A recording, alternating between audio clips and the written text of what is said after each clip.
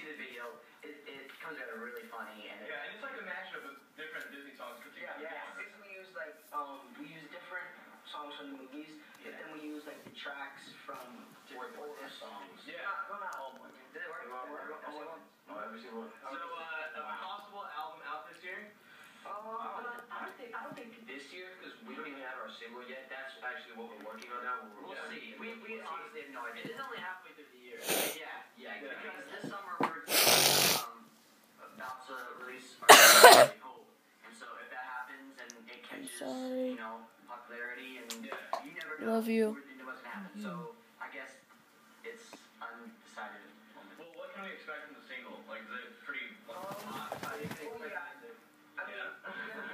It's a pop group, but basically like we said this from the beginning, but we're always exploring different things. Like when we first started coming out like a year and a half ago, like dubstep was really like in. So we did a couple tracks with that. But like now we're noticing like there's a lot actually whatever music is real music, but like a lot of instruments and the whole like funky groove is coming back. So we're messing around with that and like using just different types of instruments really. And we're working with a lot of great producers, so could there be some like dubstep in it?